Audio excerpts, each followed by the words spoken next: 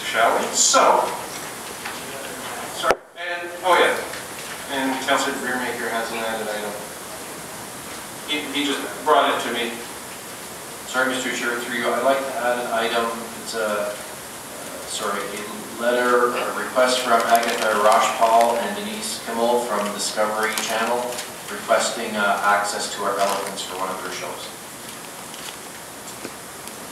Yeah, so John, Glenn and I talked about, I'd suggested to Glenn if he wants to do a motion to refer to you and the city manager's strategic communications for discussion. But let me, yeah, it needs to be circulate the post. Anybody want to enter? It's a media request. They want to film our elephants being trained.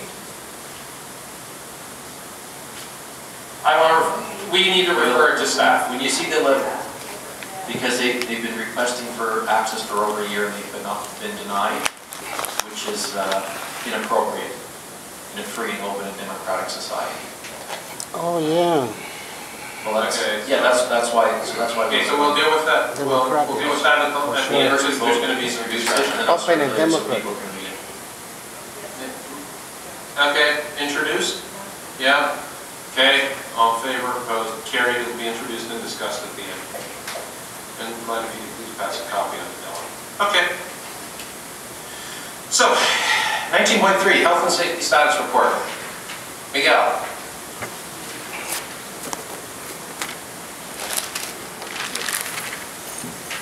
And Miguel, just to add, I don't know if I mentioned it to you earlier, in Miroslav, I mentioned the Google Translate that's now on our website.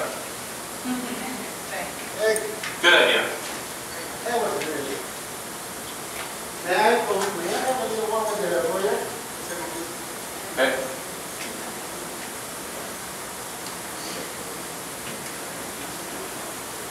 Okay, that's taken care of. Okay. Good morning, everybody. Okay. Congratulations to Councilor Lubin for her nomination to Vice Chair. All right. So, I'm here to speak on the issue of health and safety. So, I'm going to ask you to indulge me for extra time. I know I'll be allowed 5 minutes of time, but because I'm speaking 2 items, I wish I could. Okay, an extension. Okay, so on the overhead, you see an athlete who suffered from mental illnesses.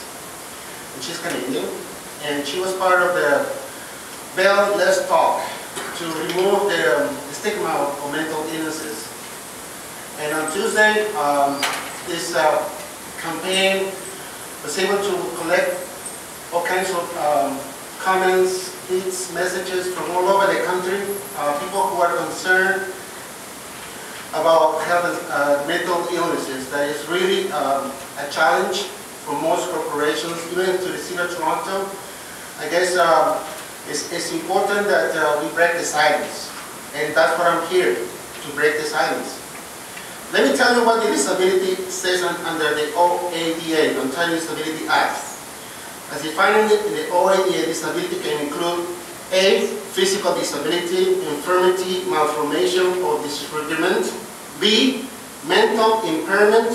Sorry, just lost my screen. Or just technology.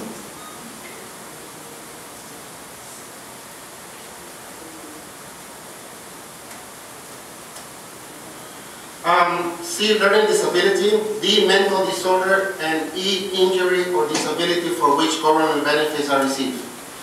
As someone has been candid about how mental illness has impacted my life, I love seeing others opening up.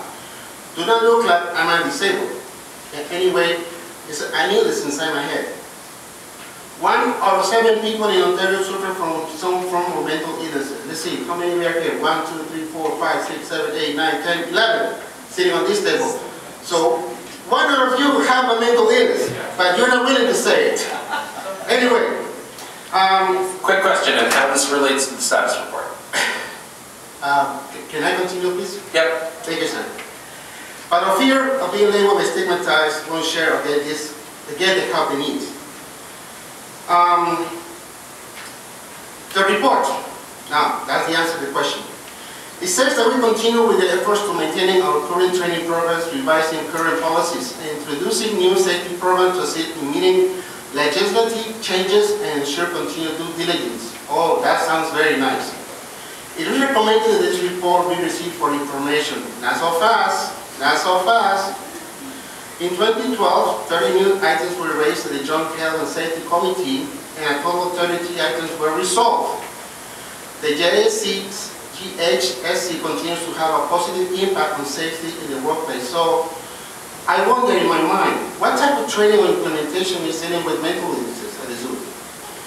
It is true there are no legislation at the current moment that forces or enforces institutions, companies to educate their employees and the staff, but the zoo supposed to be one of the world-class zoo in the world. If this statement is true, then you should show some leadership and innovation by adding plans to educate upper management, middle management, and employees on the issues of mental health. Reading the current list of training and programs, the mental health education is missing. You talk about all kinds of trainings, but that particular item is not available. And 879 participants attended these courses and programs during the year 2012. Here's a shocking tip I read on Tuesday. I lost my little brother to suicide 2 years ago. The hope of Bell Let's Talk initiative was to prevent families from going through what that family went through, or that particular individual. It is time to being so damn squeamish about mental health, admit that it affects so many, and show more compassion. It is time to end the stigma surrounding mental health, not just today, but every day in life. Depression and mental health shouldn't require corporate push to be talked about openly without shame, but any push really helps. This is very important. This is an important fact. Every day, 500,000 Canadians miss work due to some form of mental illnesses. I read a report, the Health and Safety report. It says that during the last year, approximately, if I'm not correctly, a great number of individuals lose work hours, but it doesn't say anything about mental illnesses at all. Yeah. It really is not in this category. Yeah, so Miguel, if the board, you want to speak to both items and it's same thing going on, is the board okay with letting Miguel go 1 times 10 minutes instead of 2 times 5 minutes? Fine. Thank you. Thank you very much. My question is, and I wonder, is this because each employee is psychologically evaluated before they start on work at the zoo? Or the staff are considered to be a special breed of people like, you know, the movie 300, the Spartans? I remember they were throwing away the babies out. So that's because they wanted to make sure that all their soldiers were capable to be strong in battle. So I wonder if that happens at the zoo. No one has a problem with the brains. I mean, come on. The statistics out there show that 500,000 people don't come to work because they have mental illnesses. So,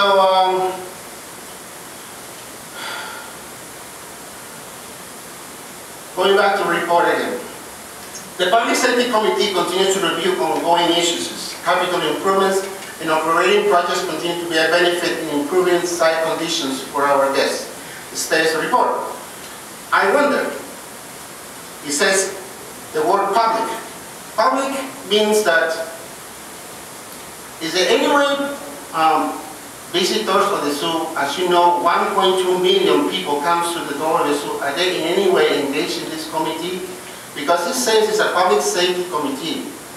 I never heard of it. I swear I never heard of it. I never heard that there is a public safety committee. You know, I would love to be involved in that particular committee because I really have an interest in this, a deeply interest.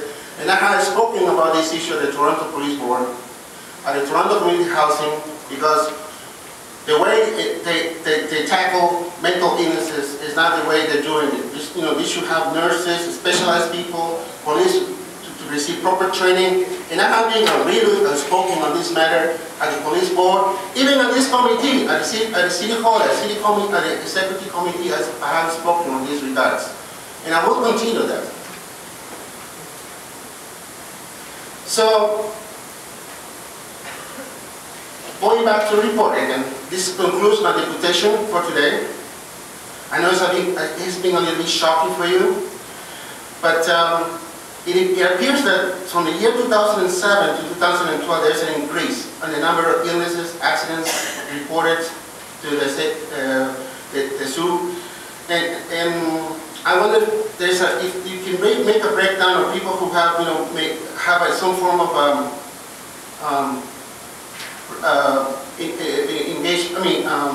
mental illness problems and they were detected and dealt with. I wonder if there are specialized staff who have been going through special training and being able to attend people who maybe they have a mental breakdown at the zoo. So I don't know how it's being dealt with at this moment. So something that you guys, you are the board, you are the elected members of council, people who have really deep interest and passion and love for the zoo, maybe you can do something about it for the near future. And as I said before, this is a world-class zoo, and you can do some big steps towards. Thank you very much. Thank you, Miguel. Questions of the deputant? Any? Come on, guys. I traveled back today. Okay. Questions of staff on this report? Yeah, Raymond. Yeah. Yeah. 19.3.